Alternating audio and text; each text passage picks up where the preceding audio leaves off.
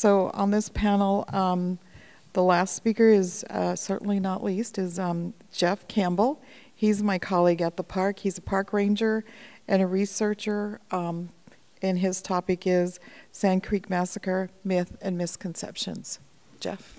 Thank you, Karen. These are very solemn subjects we're talking about here today. So I want everyone in the audience to take a breath, because it sounds like everyone's been holding their breath. Take a breath, please. I would ask the tribal members here that I may speak of their ancestors.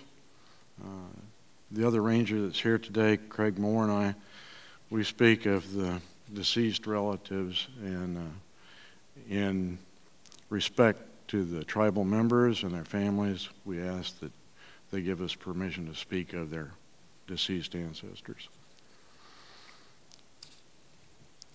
First, I'd like to acknowledge the impact that the other panel members have had on my understanding of the Sand Creek Massacre. Dr. Gary Roberts, Dr. David Hallis, and other speakers here today, Mr. Tom Meyer, Mr. Craig Moore, Dr. Richard Littlebear, Dr. Ari Kelman, Norma Gorno, and Henry Littlebird, and the moderators, Dr. Alexa Roberts and Tribal Liaison Karen Wild. It's also been a very great pleasure for me this morning, for the first time, to hear Dr. Mann speak. A real pleasure. Thank you. If we had more time, I'd like to thank the tribal representatives that have impacted what I do at the site, which is tell their story. And it's a great story to tell. It's a solemn story to tell. And they have all impacted personally on my understanding of all of us as human beings. My commentary today is based on 14 years of primary source research as a criminal investigator, combined with the hard realities of digging for elements of the crimes through corroboration sufficient to rise to the level of probable cause. Two of the guiding lights for me were, and I would open with two quotes, that facts do not cease to exist because they are ignored, Aldous Huxley. In Dorothy Gardner, a Colorado author's book entitled The Great Betrayal in 1949, in the last chapter, in the last lines, she writes, "No one invented Sand Creek or Shivington and the 100 Daysers. No one invented Black Kettle and Ed Winecoop and Silas Saul or Squires, the man who shot Saul, or young Lieutenant Cannon who died in the Tremont House. Any man who cares to turn the yellowed pages of the Rocky Mountain News to dig in the weighty records of congressional and Army investigations may read the story for himself. Vindicate Sand Creek? Some things can never be vindicated." My portion of this panel addresses to some degree the power of words. Synonyms like redskins, savages, heathens, red devils, red rebels lay within the causes of the massacre, used as propaganda to incite sentiment against and abrogate the humanity of the Cheyennes and Arapahoes and keep the public fears stoked up in Colorado Territory of 1864. Remember, this occurred during the fourth year of the American Civil War. From the Union perspective, the Cheyennes and Arapahoes, as Red Rebels, also served to associate those tribes with the secessionists, thereby as aiders and abettors of the Confederate traitors. As a consequence of the actions against the tribes, misconceptions have been engineered to sway or divert opinion from the accurate telling of the history. Words have been used to dictate our perceptions about the importance of the massacre into pro and con camps. It is hard to believe that a demeaning and derogatory word like redskin continues to be used along symbols of Native Americans. Of all the events in American history, this is one of the most manipulated stories. Since the day of the inexcusable attack, which was founded in a series of betrayals and misdirections, it has been portrayed as everything from a necessary and glorious victory to a carnival of carnage. Much of what we are told or read about the Sand Creek Massacre is far from accurate, and intentionally or unintentionally, it deprives us of the tools to understand or discern what the truth of Sand Creek is. This presentation isn't about telling you guys the truth. This is for you to decide. This isn't about rewriting history. This is about getting it right or accurately, and to counter what another respected writer recently called, or told me, he used the phrase, willful ignorance. Within the millions of words written, testified to, studied, examined, and rewritten, most have been composed out of misplaced sympathy or focus on the writer's own conceptions of what makes and who deserves empathy. For instance, to establish unnecessary sympathy early in the tale, the Cheyenne, Distastas, and Arapaho, Hinane, I hope I pronounced those all right, village of about 750 people is often characterized as the unsuspecting and sleeping village. This diminishes who these people really were. It inadvertently makes them seem to be layabouts, not the Anglo-Americans' idea of Ben and Franklin and Puritan ethic, early to bed, early to rise. In fact, these Plains tribes, like others, including the Sioux and Comanche, had to rise early in order to complete their daily chores that ensured their survival. In November of a year, winter sets in, and there are only about 10 good hours of usable daylight. These people were not ones to waste a single minute of precious sunlight. At the time the soldiers attacked, near 6:30 a.m., the women had been up, getting fires going, cooking morning meals, while young women were gathering clean spring water, sparse driftwood, and buffalo chips for fuel. Often forgotten is that the women were the first to raise the alarm up the creek. They raised the alarm that morning based on the 675 horses they heard but could not see. These were galloping up the creek toward their village. They ran to the lodges announcing, "The buffalo are coming." The teenage boys and girls were out after family and clan horse herds that had grazed through the night.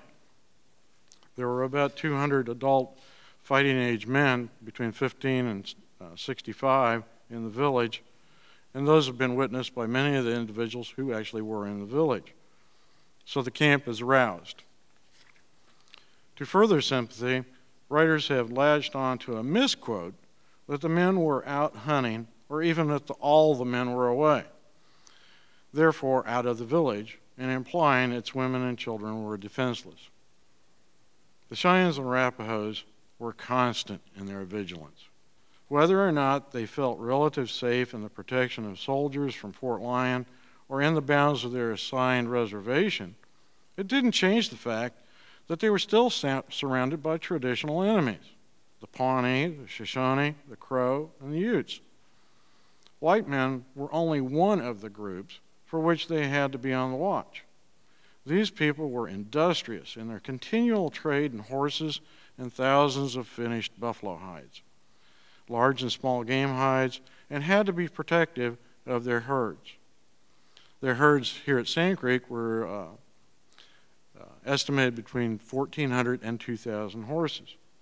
Their horses were a vital link in their economy, their individual and clan wealth. The horses were also key to their mobility and survival. As we look back, from at least early as the negotiations with the thousands of Plains Indians for the Treaty of, as was mentioned earlier, Horse Creek or Fort Laramie in 1851, without respect for these people, Anglo-Americans tried to impose their idea of political organization on the Cheyennes and Arapahoes by asking them to assign one spokesman for each of their respective tribes. The idea of a head chief or head of state was not how the tribes governed themselves. In the example of the Cheyennes, the Council of 44 previously mentioned here today, is governed in which no single man was the chairman. But trying to push an English idea of elected officials carried over onto the subsequent narrative about the Cheyennes. Therefore, the temporary village at Sand Creek in 1864 was Black Kettle's village or camp. It was much easier for the politicians and the press to assign one man's name to the group than it was to differentiate or understand that at Sand Creek, there were about 20 chiefs and headmen representing a dozen or so family and clan groups. Black Kettle's family group, the Wutapiu, or Eaters, was only one of the several camps in the village at Sand Creek. Although Black Kettle was among the more influential chiefs, he was not the chief. He was not the mayor. He wasn't the governor. Writers have fallen into the idea that each subgroup of Plains Indians were under the leadership of one man. So we often read about Red Cloud's people or Sitting Bull's camp on the Little Bighorn. It is so much more convenient to our conventions of order to refer to Black Kettle's camp than to try and understand how a group of people could be governed and spoken for by a council deliberating for the whole. By using one name, it is also more convenient to assign blame and responsibility and further reduce the need to understand the other group's social structure that is as complex in its familial and group functions and relations as ours. By extension, some writers and historic public officials have come to the illogical conclusion, and before Congress, that if the Dog Soldier Warrior Society men were all Cheyennes, and Black Kettle was the chief of the Cheyennes, then Black Kettle had responsibility for and exercised authority over the Dog Soldiers. So every attack that the Dog Soldiers committed should be thrown onto the mantle of Black Kettle. Likewise, writers have ignored the fact that the Dog Soldiers were a minority outcast warrior society and that only one Dog Soldier headman, Bull Bear, was in the village at Sand Creek. Then again, because George Bent, the son of William Bent and Owl Woman, he was in the village, was a Cheyenne, he must have been a Dog Soldier, which he was not. George was a Crooked Lance Warrior Society member. He may have later accompanied Dog Soldiers on their revenge raids or their reprisal raids, but he was not a Dog Soldier. On the other side, as a way to explain what happened, mitigate blame or culpability for the attack, massacre, and subsequent mutilations, we often see the soldiers cast as drunkards, ne'er-do-wells from Denver, saloons, and gutters. After all, they had to be. I think it was previously mentioned. They had to be either good men or all bad men. They had to be bad men to commit such unspeakable acts. The soldiers were actually a virtual cross-section of Colorado society in the Colorado Territory at the time. They were mainly farmers, ranchers, and miners, and some of those that were already in service. The troops who were there have been lumped together as either all bad men or good men who went temporarily insane or evil with blood in their eye in sort of a mass hysteria. In a subtle way, to defer responsibility, they are regularly called militia, or Chivington's militia. The reason for this term was to plant an illegitimate term with an incorrect implication that these soldiers were somehow less than real Union or U.S. soldiers. Again, remember, fundamentally, these were blue-coated Union soldiers who were at that time nobly fighting to free slaves and save the Union. In fact, the 675 attacking troops were from the 1st and 3rd Colorado Volunteers. They were United States volunteers in the chain of command of the U.S. Army and War Department. As previously mentioned, the United States federal government has never denied responsibility for what happened at Sand Creek, and the U.S. Army and federal government have never denied that this was a massacre. There were pundits and so forth in the day, the newspapers and so forth that did.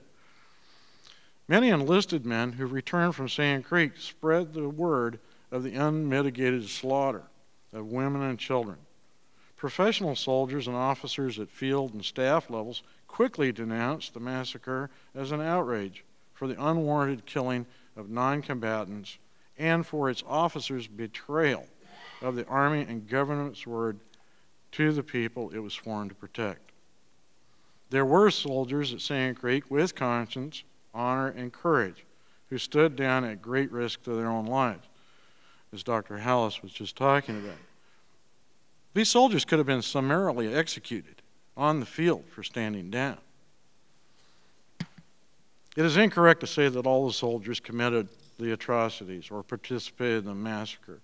As many as 125 men from Fort Lyon refused to participate in the massacre and subsequent mutilations. There were as many as 50 to 56 Hispanic soldiers in the 1st and 3rd regiments, most of them from the Arkansas Valley. But we have no record or testimony of them participating in the killings or mutilations. We do believe that they may have saved a couple of the children in the village and took Charlie Bent into their custody and protection.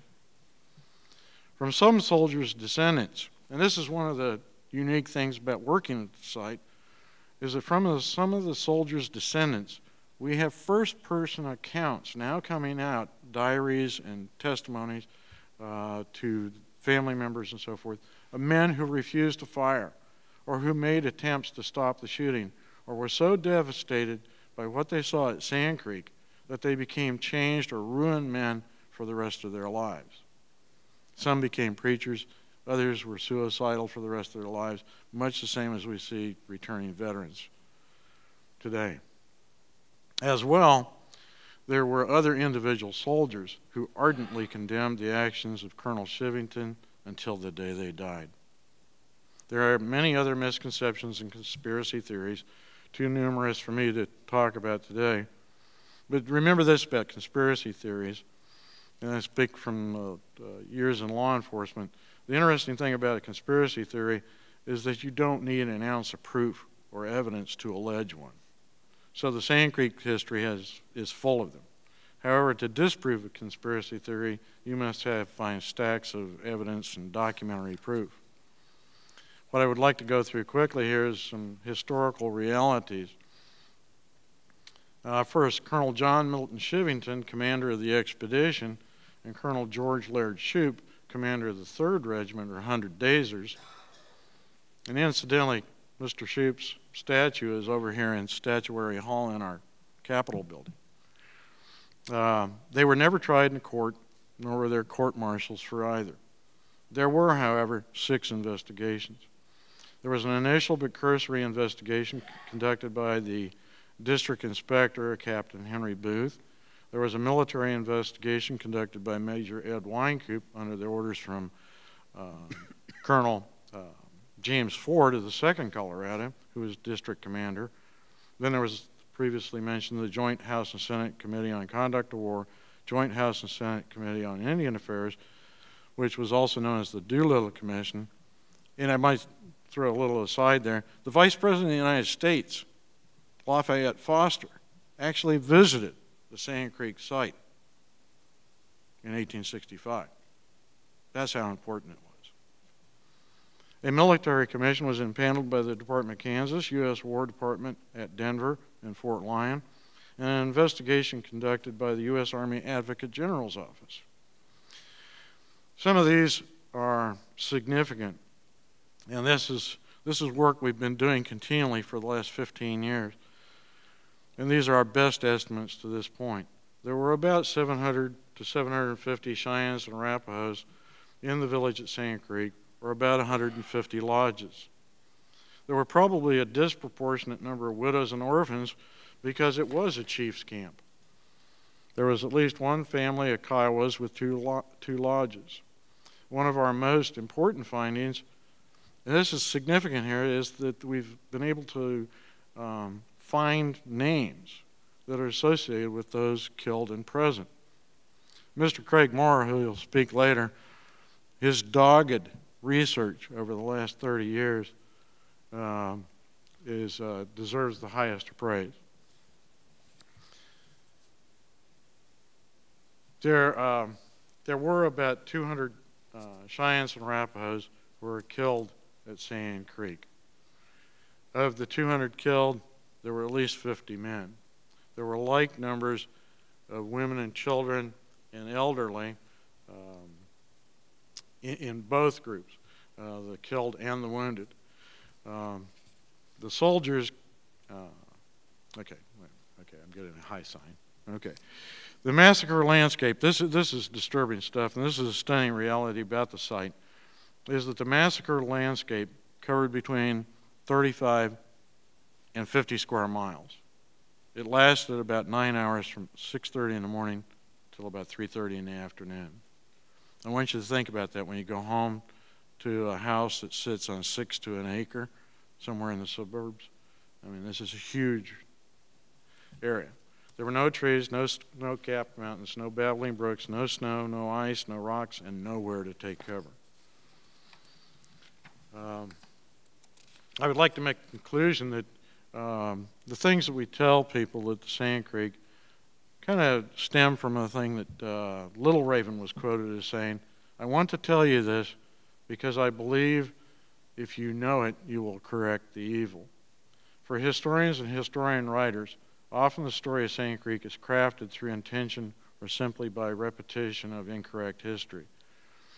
The misconceptions have been furthered by the visual images we have been given through inaccurate films aimed at soliciting emotional and entertainment value. These manipulations or embellishments do nothing to further our understanding or purpose of protecting and preserving this site of profound implications. There are no easy answers about Sand Creek. The answers can't be found by willfully ignoring history's continuum or choosing parts that fit our own personal conventions of truth. I would like to close with two things. One thing, actually. I'll give you one thing. And that is a quote that I often use when I close the presentations at the site. As we're standing next to the burial ground or repatriation where the Cheyennes and Arapahoes bring remains that have been given back to the tribes for burial.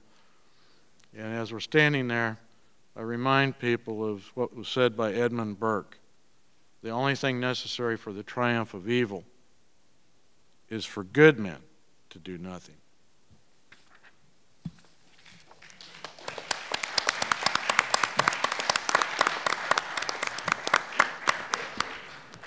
Thank you, Jeff.